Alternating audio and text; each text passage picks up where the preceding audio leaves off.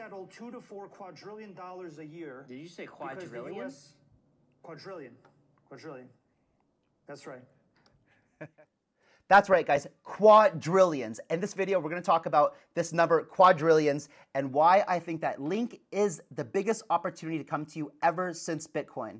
What I thought was really important and noticed in the last video I made, if you haven't checked it out from last week, go check it out, is that we need to get into the economics. How do I defend the ridiculous price point of $1,000 per link that I pointed out to you, and how does a Chainlink token link economics actually work? So in this video, guys, I'm going to summarize this incredible interview. It's quite long, but I do suggest that you go check it out. But we're going to talk about the interview with Bankless and Sergey, and we're also going to go down into the Chainlink 2.0 economics and what happens with the circulating supply, the fully diluted valuation, and just how the value accrual happens with the Link token. And if that sounds good to you guys, make sure you're subscribed to the channel if you're not already. My name is Chasse. I've been in crypto for 12 years. And like the video, if you haven't already, guys, let's get into it. So, the lights are falling down. Okay, so next video, we're going to go into a couple clips, guys, and I'm going to talk about each of them, and then we're going to go into the meat of this, the meat and potatoes of this thing. One no, singular absolutely network. Not. We do not have a single network. That will not scale, and that's not secure. And the people that build single, I hope we'll have time to talk about the 5 levels of cross-chain security. Well, I'll explain the different types of networks you can build.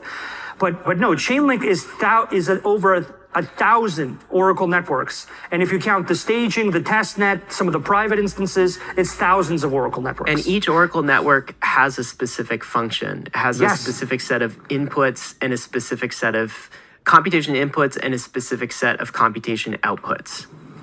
It's a way to create focused validator sets that are focused on generating a specific, you could call it a decentralized service. So just like you have centralized web services, Chainlink is the way to create decentralized services. And so, guys, this is talking about the fact that Chainlink, this is what I was trying to talk about in the last video as well, is that there's a unique opportunity here. And this is why in the title I said that this is the biggest opportunity since Bitcoin. Bitcoin is Bitcoin, and there's nothing else that can compete with it. It is the de facto store of value now. It has become digital gold. I wish that we had the big block debate and it had turned out differently, and we had a peer-to-peer digital cash like Satoshi wanted, but at least we got secure, decentralized gold out of the whole thing. But the point is that nobody can take that place. It is cemented, and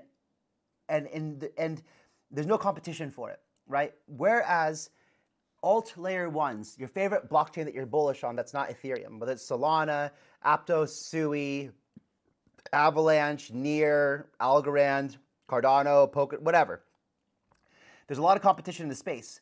With this, what Sergey and Chainlink are building is this this decentralized Oracle service, or these networks, and they're the only ones doing this, and they have a huge, massive head start. They have essentially built a monopoly on this space and have integrated. They're by far the furthest along and only ones right now integrating with major banks, financial institutions, and we'll get into that in just a minute. But it is such a unique opportunity where people don't even realize how big this can be.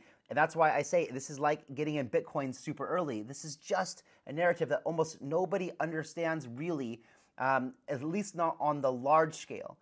And the value surely has not been reflected of that yet. What the DTCC actually is, and what possibilities there are in working with kind of that data set or that institution and blockchain and crypto. Why is that interesting to us, and why is that important? Sure. So the DTCC is the clearing and settlement of the United States, which is the largest, the clearing and settlement system of the securities industry. So like all the equities, all these types of stocks, all these things are cleared and settled through the DTCC, and that is mandated by law. So they are the legally mandated clearing and settlement system of the United States. And in that sense, they are, if not directly, in a certain way managed or controlled by the U.S. government. They're kind of like the Fed of the securities industry. They settle $2 to $4 quadrillion a year. Did you say quadrillion? Quadrillion. That's right. That's what I'm talking about. This is what people need to understand. I'm not talking about another trillion. I'm talking about quadrillions in transactional throughput that could touch our industry if we are able to create the security and reliability and unique properties that our industry can create. And it doesn't matter where it comes from. It doesn't matter if it comes from an asset manager or a crypto wallet or a bank. Everybody will be on a single global internet of contracts, just like everybody is on a single global internet. And the sooner we get there, the sooner our industry will grow. And that's what this is about. So basically what he's saying here is that every single institution, every bank, every pension fund, everything will have their own blockchains that need to be connected. And keep this in mind for when we progress into the video here.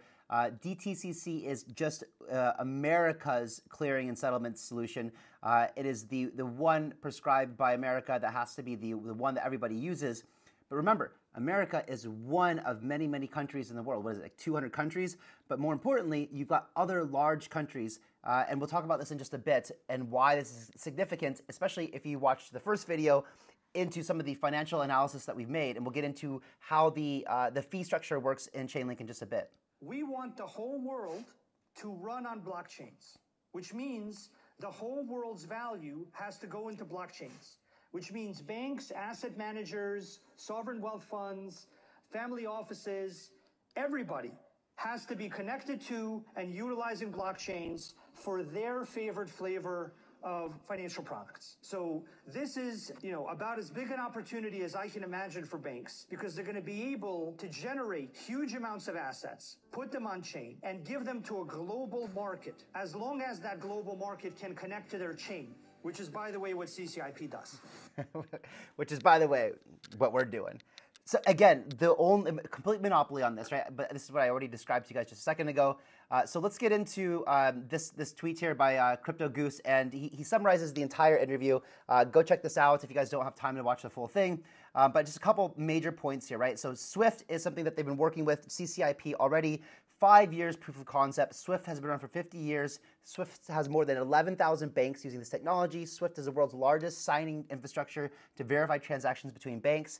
Swift sets messaging standards between banks that transact with each other. So Swift is, and this is in this tweet that we'll see in a bit, there's actually interviews of Swift talking about with ANZ Bank, which is $1 trillion bank in Australia that's already integrating with CCIP as well. They've already used it for asset creation. And this is what Sergey also gets into, that banks love to create financial instruments. This is how they make money. This is just like what we're seeing with BlackRock and the Bitcoin ETF. That's a brand new financial instrument. Banks and institutions like to create financial instruments. They like to sell them, and this is how they make money off of it. So he also says that Swift is a really old infrastructure, and they don't want to stop using it. Right? It's too big of an ask to get these guys to use a brand new infrastructure. Just like the internet wasn't constructed in the most beneficial way. If it could be done all over again, it would be, but there's different layers that keep getting built on top of the old legacy infrastructure because it's just too embedded in the technology to change out the entire thing. They just need to build different scaling solutions on top of it. And this is what CCIP is doing to Swift. Really, really, really huge, guys.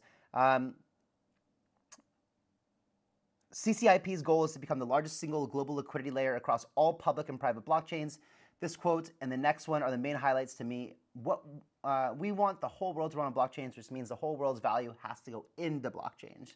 And you might say, like, yeah, that's what you want, Sergey and Chainlink, but is that what's actually going to happen?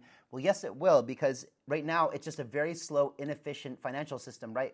And this is what Ripple and XRP, by the way, we're going to do a video on that soon too, but that's what they're trying to solve as well, is improving the existing legacy financial system. So let me know in the comments below, guys, if you're excited for an XRP video and how that might be similar or different or competing with CCIP. I'm really excited to make this video for you guys. But CCIP's goal is to be the largest single global liquidity layer across all public and private blockchains, guys. That's absolutely massive. So just a real quick, just the most important part. Many people are about to realize that Chainlink operates on a completely different level to anyone in the industry, including your favorite blockchain. Sergey has been here since 2010.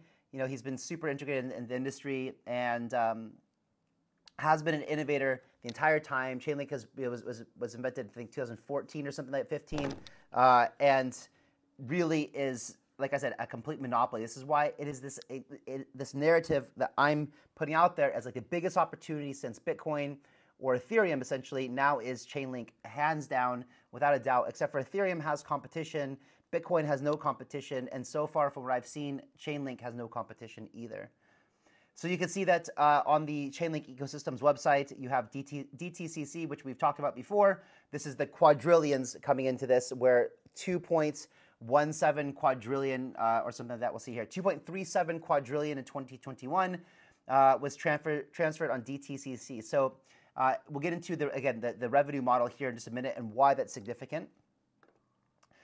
You can also see that this is the tweet I talked about too, where you can see that the ANZ Bank and SWIFT are talking to each other here about CCIP and tokenization. And we also see things like Larry Fink talking about tokenization a lot recently. And then we've got here the link serving as a universal gas token. Now this is just a nice catchy kind of thing that they've come up with in the Chainlink community to describe how the value works. And essentially what they'll be doing is if you want to use a Chainlink service, you can just pay in Link for all your services, gas and everything. With account abstraction, which I talk about a lot on this channel, they're going to make it so anyone who wants to use Chainlink services only has to pay with Link. And we'll get into that. So, and gas will be included, backend costs will be included in that. Just Link, one token to use for everything all the time, for your services, for your gas, for everything. It is the universal token to be used in the ecosystem. So like any other currency, so there is staking, there is proof, essentially a proof of stake or a proof of validation thing here. We'll get into that in a bit as well. But like how does a currency has essentially a pretty quick velocity of money, right? So you want, in most token economic models, you want velocity of money to be very slow. You want people to hold on to something and keep it. That way the circulating supply gets reduced. But in this, you have essentially a universal currency. And so the more people around the world that are using smart contracts and blockchains that need Chainlink services, the oracles, the VRF, the proof of reserves, the CCIP, they will need to hold Link in their wallets. And just the sheer amount of adoption makes it a currency. And that's what they mean by universal gas token. So I'm very, very bullish on, even seeing Chainlink used to pay for, like, because it will be eventually when we have, and remember, everything I'm doing this is a high conviction play for me on 100x or more over the next 6 years, right? By 2030, I'm saying $1,000 Link. And this is all building up to that, right? Because again, there's no competition. If you're in crypto, if you're bullish on crypto and blockchain as an industry, Web3, then you believe that the world is going to run on chain, and there's going to be thousands of different chains out there, and they're all going to be connected through one thing, and that is Chainlink CCIP, not to mention the whole plethora of other services that Chainlink provides. So this is, the universal gas token. We just talked about that. Now, what I want to point out here is this, right? And so the question is that there is also a bit of FUD or people talking about the fact that people can use something else other than Link to pay for their services. So this is a good thread I found from Max Bro. It says, okay, Link thread incoming. So yesterday someone was FUDding one of my threads about this new post by Link about the universal gas token. FUD was basically, how does that conversion from X token to Link token happen? Does it get market bought from an exchange, some AMM, like SushiSwap? Do they specifically say that anywhere, or are they doing private OTC over-the-counter deals for their own coffers, basically to dump on more retail? So I did some digging into the documents and found that Chainlink doesn't actually explicitly say yet how this conversion will happen. Docs only really mention that CCIP supports fee payments in Link and in alternative assets, which currently include blockchain-native gas tokens and their ERC20 wrapped version. So he's not talking about, I did see someone talk about, are they going to be accepting any shit meme coin? And no, they're saying right now that it will be any chain that Link runs on. So right now it's like Arbitrum, Optimism, Polygon, Binance, et cetera, they'll be using their native gas token or Link. However, there will be a 10% premium on anything paid, on all the fees that are paid not using Link. So people are highly incentivized, because if you're paying and you're transacting a lot of value, I'm getting bit by mosquitoes here. It's crazy. I'm in a very mosquito place. And it looks beautiful, but anyway. So Oh, they drive me crazy. Smash the likes if you guys hate mosquitoes. I absolutely hate them. It's the one thing that I don't mind just killing for sure. So anyway, yeah. So the point I want to mention here is this, right? Well, let me finish this actually. So luckily, Let's Go was hosting a space with some big hitters where they talked directly about this. Catfishy Fish gave us another article that talked a little bit more in depth about this. So we are working on an automated on-chain conversion mechanism where fee payments made in alternative assets are auto-converted into Link. This means that if I pay in BNB, if I pay in ETH, if I pay in Optimism, that is going to be converted into Link, which means buy pressure. Now, even if that was OTC, which it's not going to be because this is fully automated, right? So the thing is, and I'll show you some really funny FUD in a second. But the thing is, Sergey is obviously a huge believer in decentralization. It's the core emphasis and ethos of everything he eats and breathes and lives. And so there's no way that they're going to be doing anything not automated on chain. All of this stuff will happen autonomously on chain. Full transparency for everybody to see. It's not going into Sergey's pocket, right? The guy's already, look at, I got bit like 3 or 4 times right here. It's insane. He doesn't need any more money, guys. Like, if you think that he needs to build, and plus it's just ridiculous. So anything that happens that's not in Link will be converted into Chainlink. So it's like the same thing, right? But people will be, like I said before, people will be holding large amounts of Link in the reserves to automate their protocols. So whenever they need to do something, call an Oracle, use CCIP, use VRF, use whatever. Every time they need to use a Chainlink service, they will have to use some Link tokens, and that they will have to have that in a gas tank, essentially, so the whole process can be automated. This is the future of crypto, guys. This is where we're headed. Autonomous, on-chain, fully transferable, fully permissionless, fully open, and account abstraction. So this whole thing is made super easy for everybody. Here's a flywheel, and this is what Sergey talked about. So and he talks about this a lot in different interviews. As the cryptographic economic security improves, so does the value proposition to different banks. If we can prove that proof of reserves exists, if we can prove that the transfer, and you need this to be strongly secured by validators. So here's the economic flywheel. Increasing user fees from smart contracts, greater cryptographic economic security, Chainlink networks economies of scale, increased demand for Oracle services, and on the greater wheel, you see Chainlink network growth is growing smart contract demand because there'll be more security and more reason for people to want to use it. Now here's where some FUD came in. I thought it was pretty funny.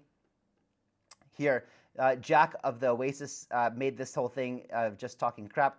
Sergey's Link wallets printed from thin air. Up here, and then he says used to pay diverse human resources and community advocates for shilling, essentially. Link dumped on Marines and Sergey and Chris's lifestyles. So this is like, this is absolutely absurd. Like I said, I already told you why it's absurd. I don't even need to go into it. And one of the things I want to talk about here is the 55% of Link is in circulation. There's still 45% that is not yet in circulation, which could potentially lead to enormous inflation, right? And this is concerning. This is the biggest elephant in the room, so let's address it. But what Sergey has talked about in this interview and other interviews is as the value and of the revenue increases from people actually using these services, and remember, this is all very, very early days, right? DTCC is just in the intent stage. It's not even officially done, but they intend to use it, and when it integrates, fees will kick in, and those fees will be enormous, right? Same thing with Swift and other institutions and other partners that they're using. So the revenue is minuscule right now, so they still need to take that. I believe it was 35% for rewards for validators, and that is currently causing some inflation into the market, which, of course, devalues every single Link that's in the market. But this is important here. Well, as Chainlink launches more and more services for more and more users grow on more and more chains, the protocol revenue will continue to grow, which allows the node subsidies to taper down towards zero. So when the revenue gets to a point to where it is sustainable, where the economic reward can be,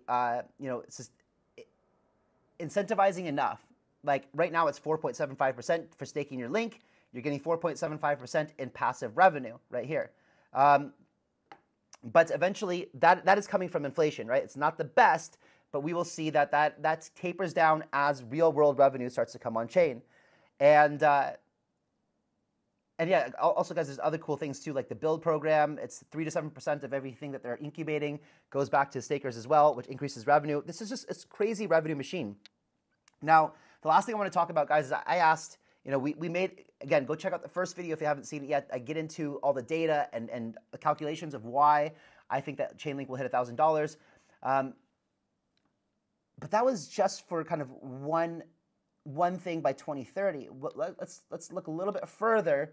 And because Chainlink is so uniquely positioned, so monopolistic in a way right now with its, where it is. But the most important thing, it is monopolistic. And while historically that has been a bad thing because it eliminates competition, decentralization is all about creating the best service with the best economic model, and the best value proposition wins. It just wins, right? And that's essentially what they're going for. They have an opportunity here to be massive, right? Why would Sergey do anything to jeopardize that? So they're going to create the best economic model, the best incentives, and once they prove, like the DTCC is the largest clearinghouse essentially in the entire world, but there's other ones, right? So I asked ChatGPT here, and this is where I want you to go. Our numbers before were based on Swift's projections, not even DTCC. And the numbers I made before were in the part of the document where they talk about that. Let me see if I can find it again real quick. This is quite important here. So fee payment premiums for CCIP messaging will be a flat fee per message, while fees for using CCIP to enable token transfers will be a percentage of the value transferred. Okay, so now I was talking about this with my team earlier, and we were talking about,